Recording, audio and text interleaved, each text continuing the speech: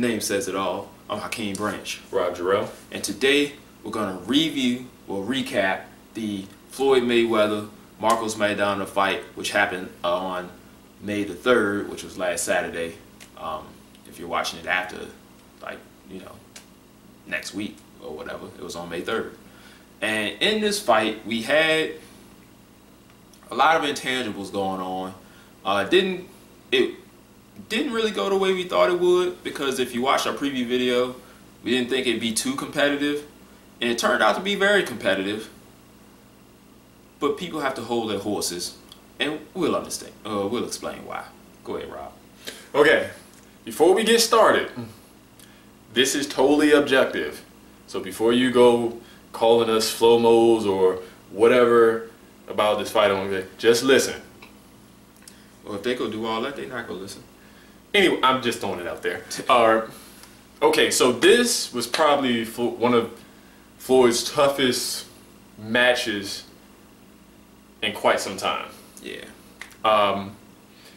Maidana brought a lot of the stuff that you don't really see in a lot of fighters, or it's not at really the level that you would normally see. He brought tenacity, he brought aggressiveness, and he brought a don't give a damn attitude toward the greatness and skill of Floyd. He came to fight, and that's what we got, a fight.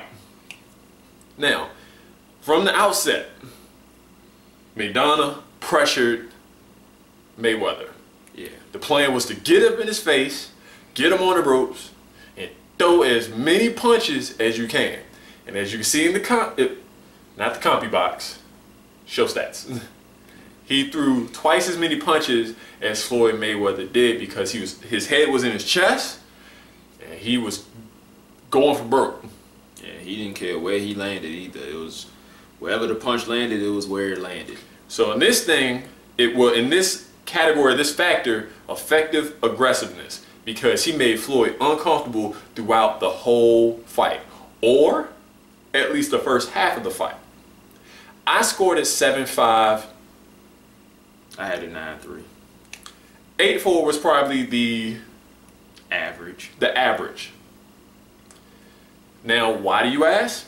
Well, even though he had effective aggressiveness, he really didn't land that much, or he only landed about 200, what, 15, 200? It was 221, I think, was the exact number. 221 punches after throwing over 800 punches to Floyd's 230 punches, to which was only about 400 and some. It was over half. So while he was making it uncomfortable, he wasn't really landing at the rate that he needed to with that output. Right. And when it really comes down to it, you have the 4 criteria of judging, which is clean punching, effective aggressiveness, ring generalship, and defense. But clean punching kind of takes precedence over all of the others. Mm-hmm. You start to look at the other ones when there's a lack of clean punching, which we did not have in this fight. We had plenty of clean punching from Floyd Mayweather. That's right. Now, Maidana, like Rob said, made it uncomfortable, threw all the punches. He threw everything except for the kitchen sink, and if it was there, he would have threw it at him. Mm-hmm. But he wasn't landing a lot of clean, telling blows. Those were all coming from the Mayweather side. Now, what Mayweather was kind of hard to tell because he was up on him, but you can see Mayweather, he blocked a lot of those. Now, he did, Maidana did land some punches, but to me, they always look like they glanced off the top of his head, so Mayweather was rolling. Anything else, like to the body, was blocked by his elbows or shoulders, or if he went up high, he always had his glove up, which is, again, check our video on the shoulder roll. So he was either able to roll, clinch, or make sure they were glancing off his glove or off his shoulder. Right, and those don't count as clean punches. Exactly. So, like, Maidana was landing with everything he could. He landed with backhands, elbows, the side. He even threw a knee at one point. That's right. None of which count for landed punches. So, when you do that and you're looking at the fight and you're trying to find the clean punches, that's why I had it for Mayweather. Like there were a lot of close rounds, but even in the close rounds, you still have to give it to the person who you felt had the cleaner punches. So when you're looking at a fight like that, the judges are going to look at it that way as well, or at least some judges. And in all actuality, for this kind of fight, any score you had it was probably right, because different judges prefer different things. Some guys like activity. So if you score based on activity, you're going to give a lot of those rounds to Maidana. That's right. If you like aggressiveness along with the activity, there you go again for Maidana. But if you like defense and clean punching, then you go with Mayweather. And then as far as ring generalship, that was kind of a toss-up, because sometimes you see Maidana pushing his will and sometimes you see Floyd doing his. So if you split it up like that, either way, like if you had Maidana winning, I can totally see that. If you had him winning in a landslide, maybe not, but possibly. But if you had Floyd winning close, see that. If you had him winning, there was some definite rounds that Maidana won. So, and those were the ones that I gave him. Like the first round, maybe like the 4th round, and I think like the 8th round. And you can make a big case for the 12th round too. That's right. Mayweather did some really good work in the first minute or so of that, and then kind of dropped off after that. Maidana really didn't do much, but it kind of evened out, so he did more in the last 2 minutes, so you could give him that round too. That makes it 8-4. So it's really based on the judge's preference. Now, there was a video that HBO just released from Harold Letterman on how to score a fight, and he broke down those 4 criteria of clean punching, effective aggressiveness, ring generalship, and defense. And he says, ideally you want it to be 25% for each, but realistically, it's 99% clean punching, and everything else kind of falls in where it is. That's right. So like I said earlier, if there's a lack of clean punching from both fighters, is when you go to the other criteria and see who's doing what. And in this fight, you had plenty of clean punching. I was talking to a guy in the gym, and he kind of made the analogy that I liked. It was like a machine gun and a sharpshooter. Now, if you place an apple on a fence and you ask somebody to hit it, you got somebody with a machine gun and somebody with like a marksman handgun or a rifle. You got the machine gunner, he's hitting everything. He might graze the apple or he might hit it, but you know he's going to hit everything else around it. But then you got the sharpshooter who's just going to hit the apple. And that's kind of what we had in this fight. Maidana was hitting everywhere, but he didn't really hit the target that often. Yeah, not only were those punches clean, but they were actually judge and fan friendly. Yeah. I mean, the jab to the body, almost automatic. The left hook upstairs, almost automatic. When Maidana tried to cover up, you saw him slip the uppercut in between his elbows. Guess what? You could tell.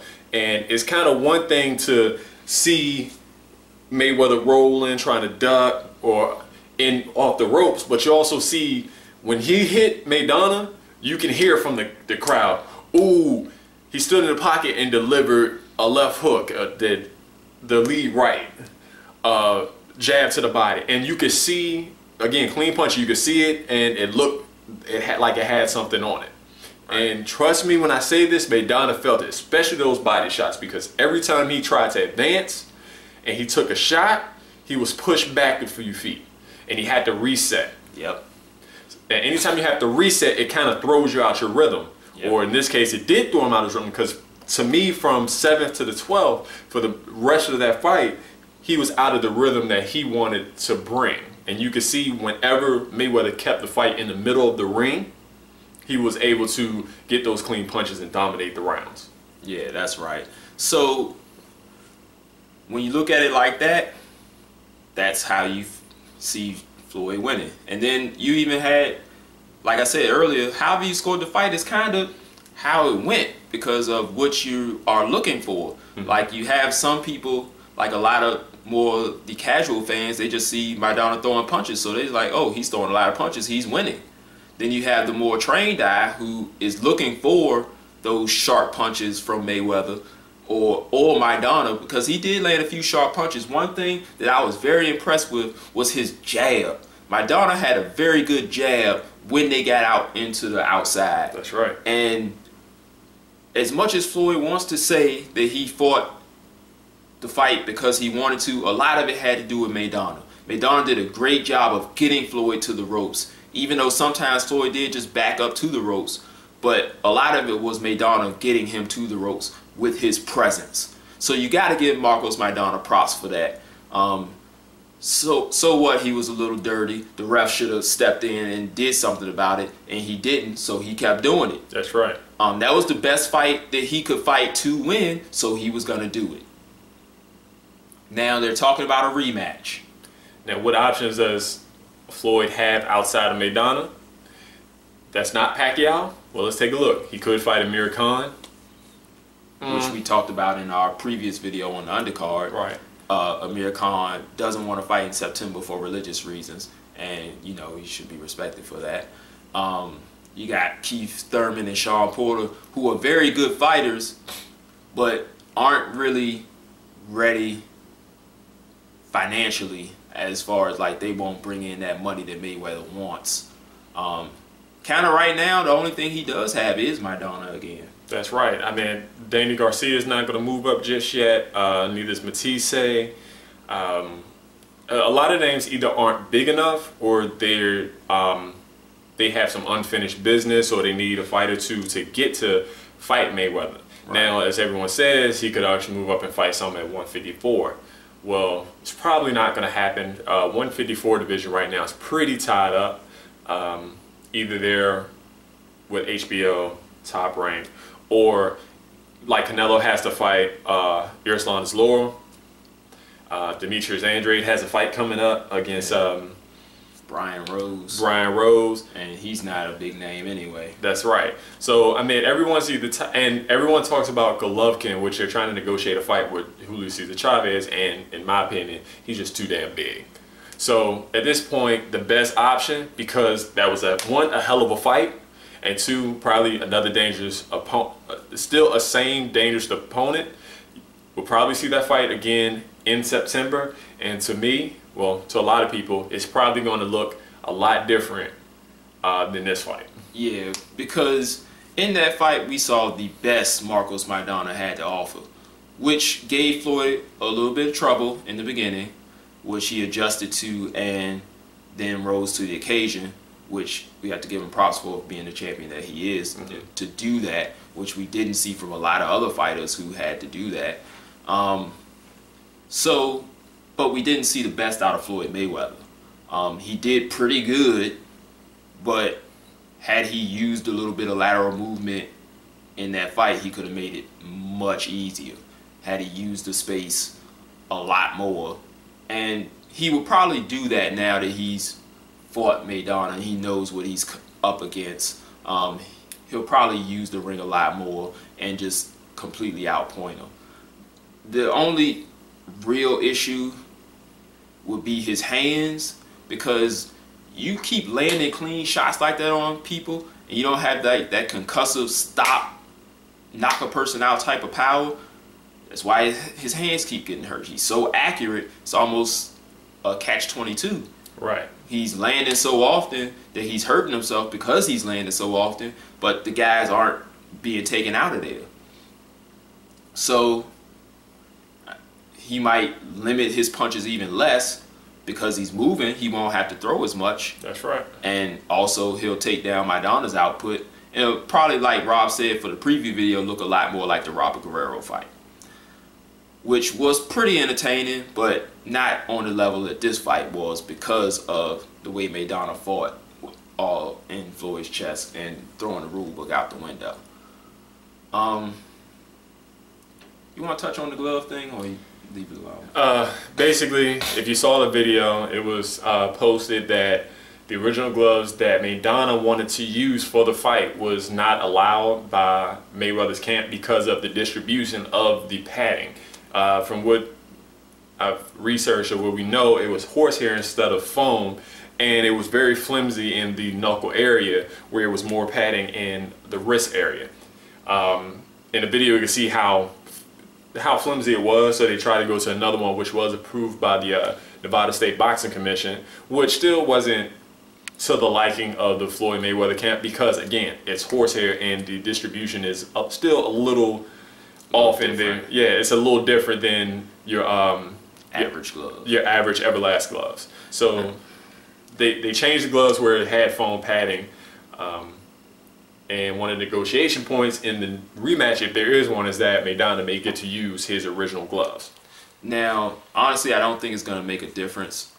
It's more of a fighter's preference, and I think ignorance on the part of the Mayweather camp that they didn't know that they do have gloves with different types of distribution of the padding. Now, those first gloves may have been defective. Even I've worn all those types of gloves myself, and even when you're using the horsehair, you can still have padding in there where you're not going to press down and feel the knuckles right there. That's right. You're still going to have a little bit of pushback from the glove before you get to the knuckles. They still want to protect your knuckles. The foam padding and the horsehair padding are more for the protection of the hands and not the fighters getting hit. It's the same thing with headgear. It's so you don't get injured hitting the other person. Headgear doesn't stop you from getting knocked out, as you see from the amateurs. And the same thing with gloves. The foam padding versus the horsehair is more for the protection of the fighter's hands and not for getting knockouts. That's right. They did, it was a science experiment. They did fight science where they had an MMA glove, a boxer's glove, and bare knuckles. And both of the gloves registered around the same amount of force, even though the MMA glove is only 4 ounces and the boxing glove was 10 ounces. They used 8 ounces in this fight. But I can understand where some concern may come if you have a fighter like Maidana who probably has hard knuckles and pretty durable hands and the padding isn't enough. You throw the lack of padding plus the hand wraps, then you got weapons. You got weapons. At this point it is dangerous. So another glove, the same type of glove, just with better distribution, would have been acceptable for this fight. And that's the one that the commission approved. It just wasn't approved by Mayweather, which, like he said, he's the A side, so he calls the shots. That's right. That's really it as far as that issue goes. And pretty much we covered everything. Yeah. Before we go, if you didn't see it, Ishe Smith, someone in Floyd Mayweather's camp, part of the money team, won his fight on Fox Sports 1. Fox Sports 1 on Thursday by knockout in the second round. And that's kind of rare for Ishe, so it's a good win for him. Hopefully we'll see him back in the 154-pound getting significant fights, maybe fighting for a title soon. So, and he was majorly offensive in this fight, which is unlike Ishe, so we hope to see him back pretty soon. Yep. That's it, guys. Thanks for watching this video. Hope you enjoyed. If you did, make sure you click the like button. You can click the thumbs up, the like button, the +1 button, wherever you're watching this. Share it with your friends because I know this is a hot topic and they probably have some feelings on this fight. So share it with them as well. Make sure if you have any comments, you leave them below. Any questions, leave them below. We'll hit you back. If you aren't subscribed, make sure you do subscribe because we got plenty of other videos. There are plenty of other fights we got to talk about, and we got some great technical toolboxes coming down the pipe for you guys. And make sure you like us on Facebook, Capital Combat, and join in on the discussion there. We do round by round breakdowns during the fight and other things regarding combat as well. So thanks for watching this video. We'll catch you in the next one. Take it easy, everybody. Peace. This is round won and you've already lost. They don't seem to see that everything we've done is coming and cost. My fists are on fire, I perform till I perspire. My demons are in a rage, keep thinking that it's a game. I kick rhyme, hurricane. I told them I don't play, I'm liquid. Black Street Fighter.